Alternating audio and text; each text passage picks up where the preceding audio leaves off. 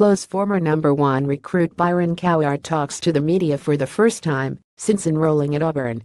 Matthew Stevenson. According to multiple reports, Byron Cowart has left the Auburn football program after requesting a transfer release from his scholarship. Former ESPN recruiting analyst Eric Tyson was the first to report this news Tuesday morning, and 247sports.com has confirmed Cowart has received his transfer release from the Auburn coaching staff. Auburn head coach Gus Malzahn confirmed the news Tuesday morning in his weekly news conference. Byron Cowart has come to me numerous times over the last month with concerns about playing time and has decided to quit the football team to pursue other opportunities, Malzahn said. The junior defensive lineman was a former five-star prospect in the 2015 recruiting class and was the nation's top-ranked recruit by ESPN.com and Rivals.com, but never earned a start in his 26 career games at Auburn. Starting this spring, Cowart was moved from defensive end to defensive tackle and was garnering playing time with the Secontium defensive line unit in the first 3 games of the season behind Dontavius Russell, Derek Brown and Andrew Williams at the defensive tackle depth chart. Cowart had 3 total tackles and 12 tackles for loss through 3 games this season. He just seems more comfortable, Auburn defensive coordinator Kevin Steele said on April 5 about Cowart's move to defensive tackle. He gives us a pass rush in there too, and more than just push the pocket. He is a pass rusher in there as a 3 technique, because he has a skill set to do that, and he's gotten really good at it. Rodney's Garnered done a great job with him of the little things and the rundowns of pad leverage, using his hands and dominating blocks, and tearing off of blocks and getting better.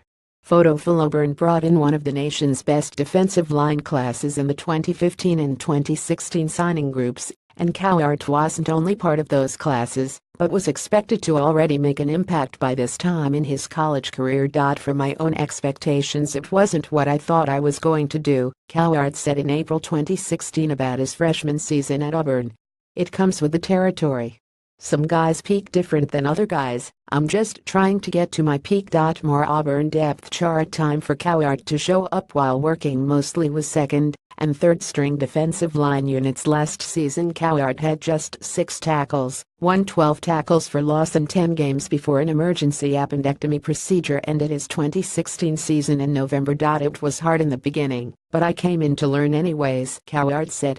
I didn't come in to boast and brag I'm going to this, I'm going to do that. I just came in to learn. It was hard, it was an adjustment, but I learned everybody at this level is good, so you got to bring your A game every day. More Auburn teammates selling hard on Byron Cowart's resurgence. Cowart was among 4 players including Carlton Davis, Ryan Davis and Jeremiah Dinson who were arrested after a traffic spot for marijuana possession on April 30, 2016.